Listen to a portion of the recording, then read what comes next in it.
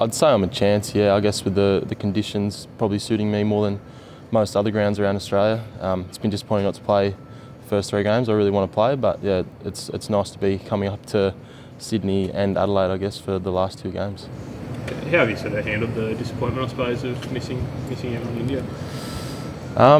Yeah, it is what it is, I guess. There's not much you can really do about it. Selectors have gone for a more attacking option, which is disappointing for me. But I suppose there's some things that I can work on. It's nice to get some feedback sometimes. But yeah, I'm looking forward to hopefully winning the Shield now with the Redbacks.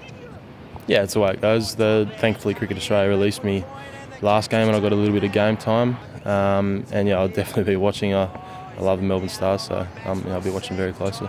Yeah, the selectors have said that the group that are here at the moment, they're obviously looking towards the Champions Trophy, and obviously with me being here at the moment and a few other one-day series coming up, I'm hoping to keep performing, doing my job, playing my role when the conditions suit, I guess, and hopefully being on that trip as well.